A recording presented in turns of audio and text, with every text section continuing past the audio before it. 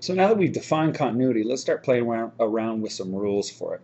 Throw a couple theorems in there if we have to, okay? First and foremost, so if I suppose, you guys know this is my shorthand notation for suppose that f and g are continuous. Now, it's almost trivial, these rules, all right? I know that f plus or minus g is continuous, right? I know that. I also know that f times g is continuous. And that has everything to do with the properties of limits. If I have to prove that something is continuous using limits, then the rules that govern limits are going to govern continuity as well. Okay. Number three, I know that f gth is continuous at, or not at, excuse me, as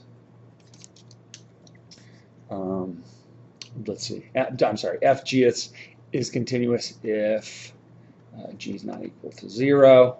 I guess I should define this as at a point, right? At a point. All right, g is not equal to 0. And then last but not least, I know that c times f or c times g is continuous because all constant functions are continuous. All right? Now, we've already talked about what types of functions are continuous, but let's continue to sort of wrap, no pun intended, right? Let's continue to sort of wrap our brains around which functions are continuous and which are only continuous on their domains. So I know that all polynomials are continuous for all reals, are continuous for all reals. In other words, on the interval from negative infinity to infinity. All right. Rationals, root functions, trig functions, log functions.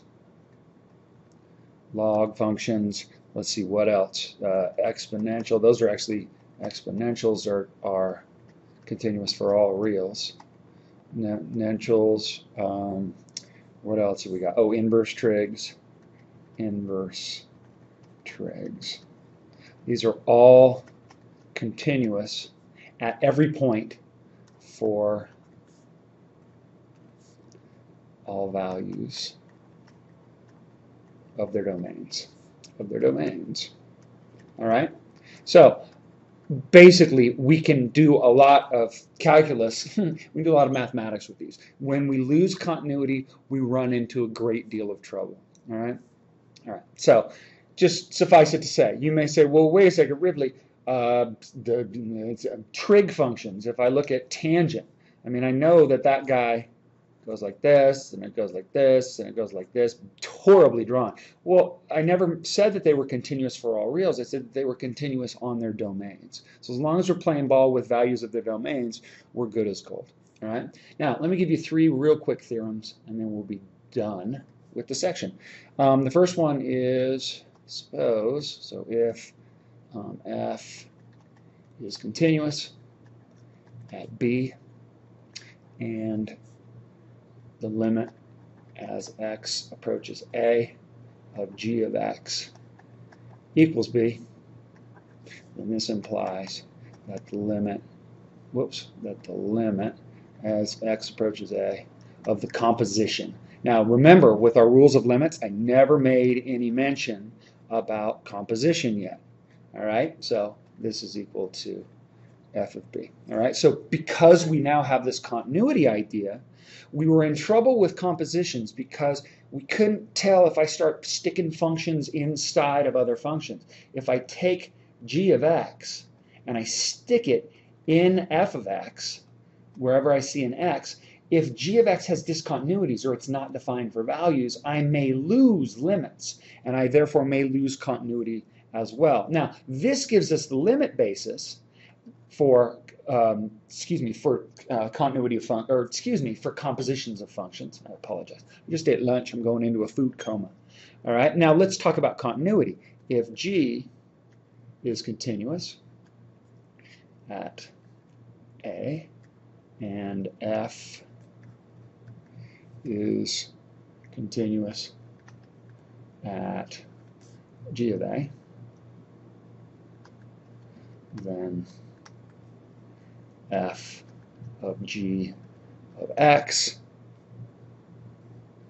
is also continuous.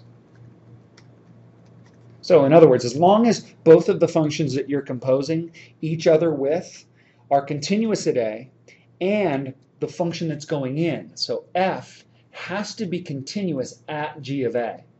All right, so if g is continuous at A, and then, and then when I stick this guy in, f has to be defined. To begin with, f has to be defined, but more importantly, it's got to be continuous at g of A. Then when I compose them, I end up, with a continuous function.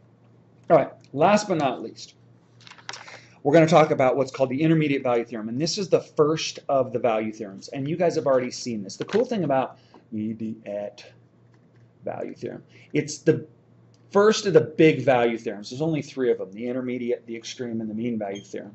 Okay, and this is also going to be referred to as the IVT. We'll see that down the road. All right, now all of the value theorems start off exactly the same way. It simply says, suppose that f of x is continuous on a closed interval from A to B.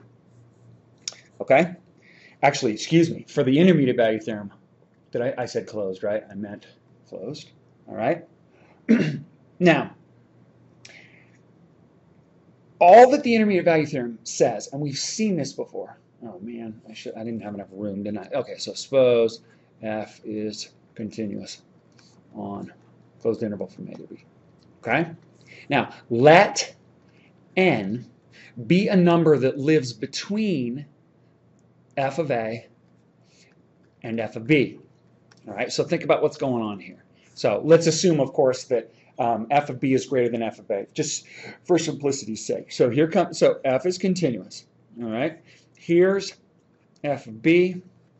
So here's B, and then this. Now remember, this could be flipped. I'm just assuming these inequalities for the sake of ease. And this is f of A. Now pick any number between f of A and f of B. There is guaranteed to be some value which we will call C, all right, such that f of C equals n. All right, so let's write that up real quick. If n is between